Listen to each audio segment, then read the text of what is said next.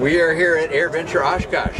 I'm Dan Johnson. I'm speaking today with Kirk Hawkins of Icon Aircraft, a company and an airplane that has been getting a lot of attention for good reason. Welcome to Oshkosh once again, Kirk. You've been doing this a few years now, right? This is our fourth year here. Fourth year at Oshkosh? Good to be back. Great to be back. And when did you start the process with the airplane? When did the idea first gel in your mind? Way back in time. A long time. It really was the synthesis of understanding the tremendous opportunity around the regulatory change which created the light sport aircraft and sport pilot, which allows a lot more folks to access aviation who have a romantic, enthusiastic interest in experiencing flight and get into it in a very accessible way. So it was really the sport pilot, light sport. We studied that and said, hey, here's an opportunity to bring aviation to a much broader consumer market, and that's what the Icon's all about. One of the reasons why you got a lot of attention from me and many other people was your interest in going outside that sandbox, if you will, trying to find some new people to come into aviation. And that was one of the clear objectives. In addition to a sexy airplane, you had further goals than just the airplane.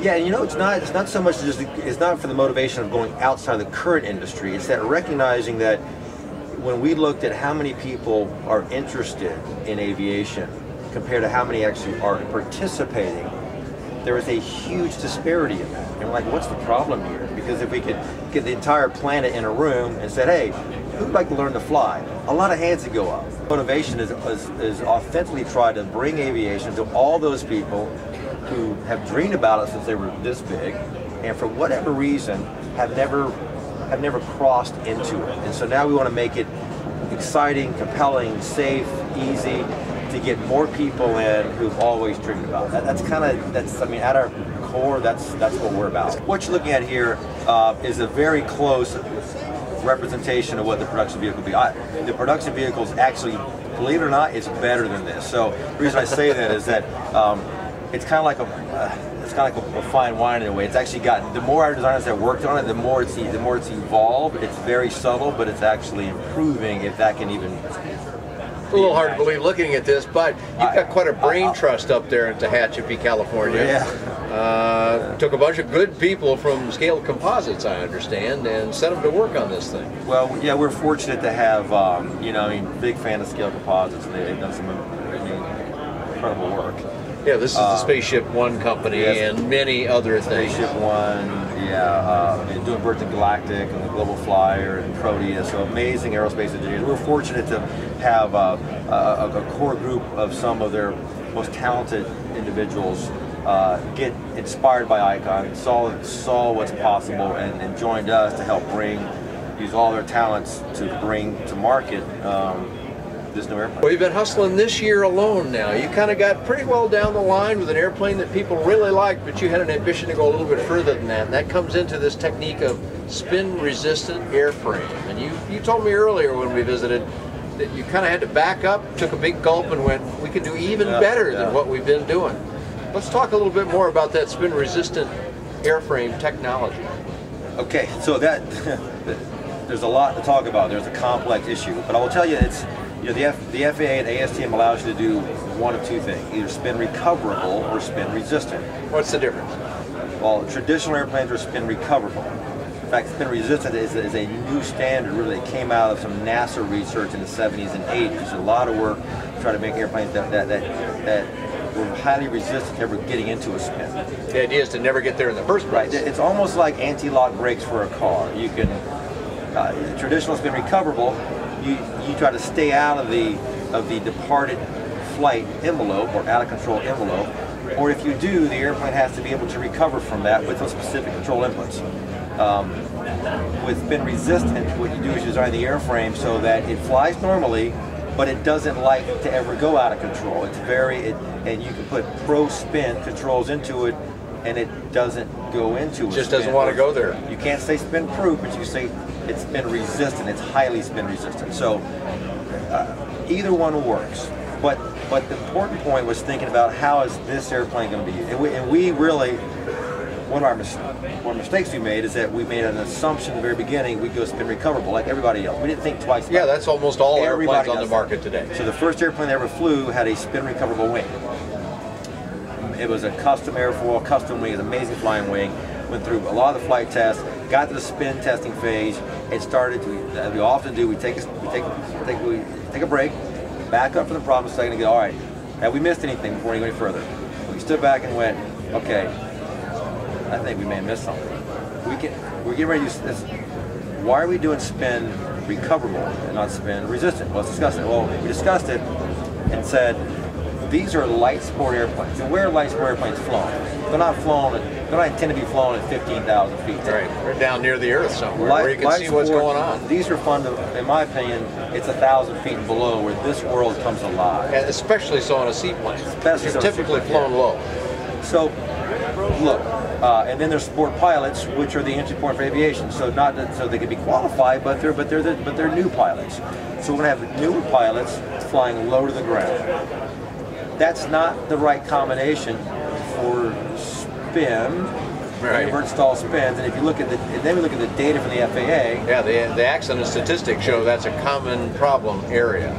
It's losing control of the airplane close to the ground. It's actually the biggest. It's the biggest. The biggest one. It's the biggest piece of the pie is unintentional stall spin lit. So we looked at that and said, let's go after that. Let's see if we can fix that problem.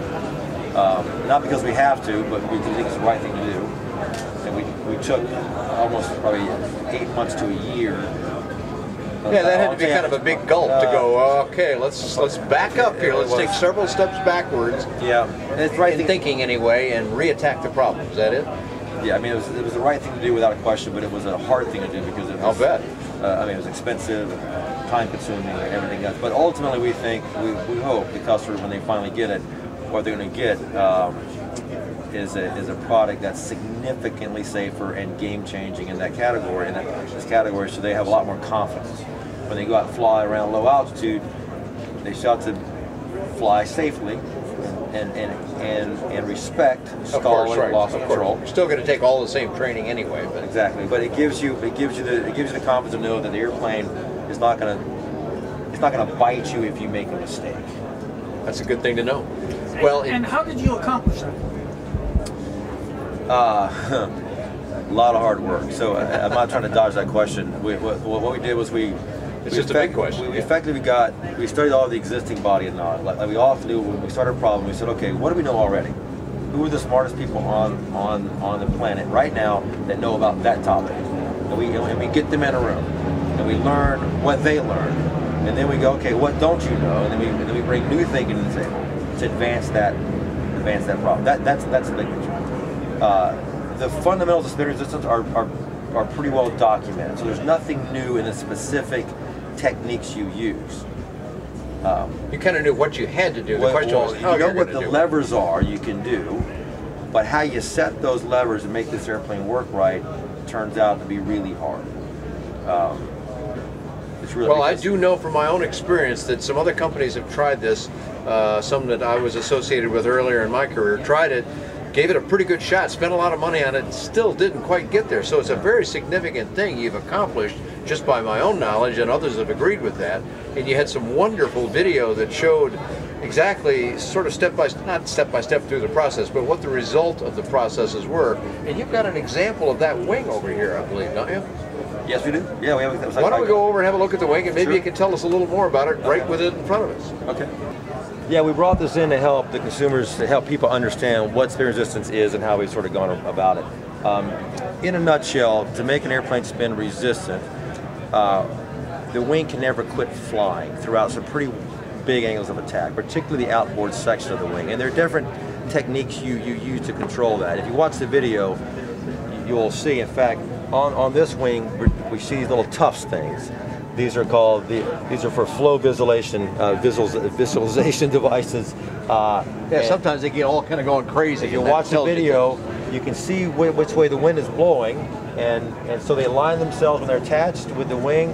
And you'll watch the video as the stall progresses, they start moving around, and that tells you that you have separated flow. So yeah, the video you have is quite dramatic, and you can see it's in the center section where the wildness starts to happen. Right, and so these are used for we had over 500 test flights. We put cameras on the airplane, and we're watching, and through all these test scenarios, what's going on with the flow to figure out how the airplane is stalling and how it's working. So how do you keep the outboard section flying and let the inboard section stall? That's okay. We think this is the first airplane in history that's been designed. All the flying surfaces were designed from the ground up specifically for spin resistance. So they're proprietary airfoils throughout, designed specifically for spin resistance. There's ways you twist and design the wing geometrically in order to improve its low-speed handling and its ability to not stall the outboard section. You'll see a pretty distinctive thing here, which is a leading edge cuff, which allows the outboard to fly at higher angles of attack. And this discontinuity here effectively sets up a vortex and tries to separate the outboard and inboard flow field so that the stall progresses this direction, and this vortex up here stops it here and tries to prevent stall from going any further. What you don't want is the outboard section stall. Or two section stall. The outboards are still attached, and you have full roll control, so you can hold the airplane in a full stall. It's about 1,000 foot a minute rate of descent, and then you continue to have roll control while it's stalled. They were holding the stick full back and still doing this thing. Yeah, full roll control, and then if you put in pro rudder entries, the airplane will not go into a spin. Yeah. That's one of the big differences. That's the hard part. So right when that was all happening, that's when all these toughs here, they just kind of go wild in every which direction. But out there, it looked like nothing was happening. Right. And that was the whole goal of it. Right. It looks easy getting there. I'll be honest with you. It's surprised. I mean, we literally brought some guys in that are some if not the best aerodynamicists on the planet, and we walked in the problem going, okay, look good. We've seen the studies, we've seen it, and we can. It looks like it's doable.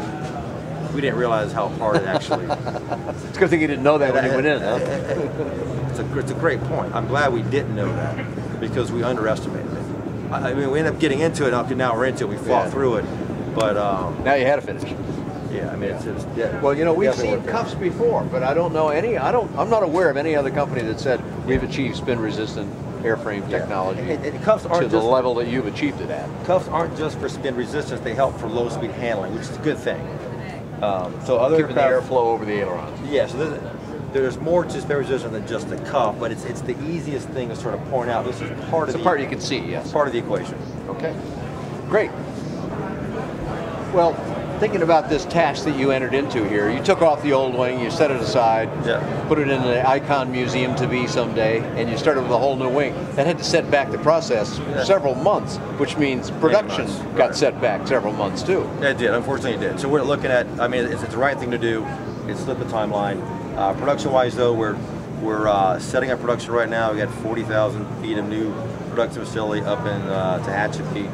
First wings are scheduled to start being produced at the end of this year. Okay. Assembly starts from that point on. Fuselages, knock on wood, the first production vehicles are next summer. Is that right? Next summer? That's cool.